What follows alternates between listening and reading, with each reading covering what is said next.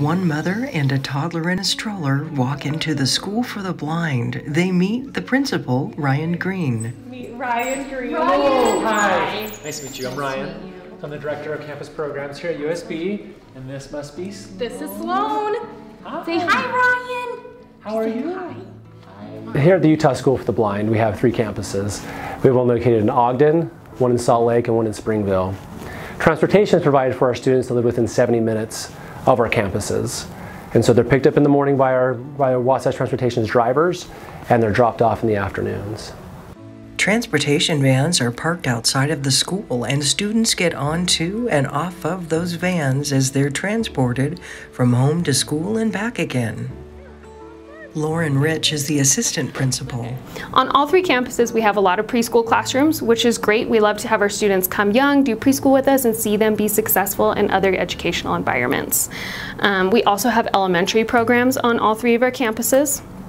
Our Ogden campus houses our Bridges program, which is our high school, and Bridges to Community Readiness program for older students. Margaret is with the Parent-Infant program and works with babies up to age 3. Honestly, some families are really nervous and a little apprehensive about sending their baby to preschool. They sometimes feel like they're too young, but there's some families that are really excited, and it's really fun to talk with them about preschool options and to get them excited for a new setting. It's really good for the parents to see the different classrooms, whether it's the district preschool or the preschool at the School for the Blind, and to compare and contrast them and to see how the teachers interact. Teacher Sandra Peppin. Well, my name is Sandra Peppin, and I work for Utah Schools for the Blind. I've worked in other school settings. The things that I find that are different here at the School for the Blind is just the layout of the school. So our sensory gardens are one of our most frequented areas on our campus. They're designed for students who vision is not an accessible format for them. So they've got tactile playground items, auditory things that they can make music or sound. We've tried to make sure that there are plants there that smell good or have different feelings, so that way students can engage in outdoor play with each other and on our campuses in a way that's accessible for them. Does it spin? You ready? Whee! Whoa! They have high contrast doors, and they have tactile walls that the kids can feel and touch. There's a lot of technology that we use. We have smart boards in every classroom. We have speakers that enhance our voice so that our voices come out clear to the students.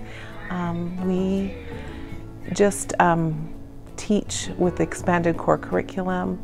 So the expanded core curriculum are 9 areas that students with visual impairment need to work on and learn in order to access the core curriculum and access the world around them. On our School for the Blind campuses, our students get the expanded core curriculum all day long.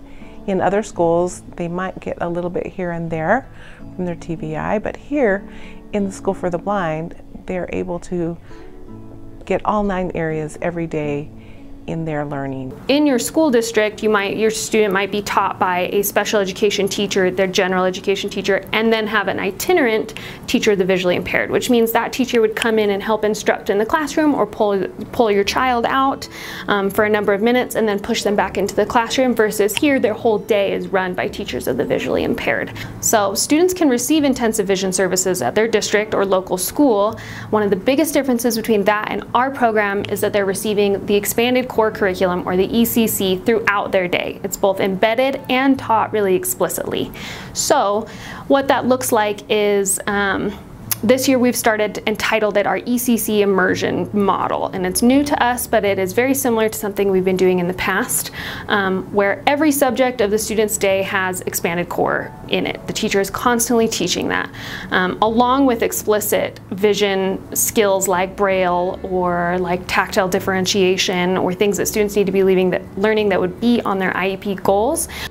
So parents are very much a part of our team here at School for the Blind.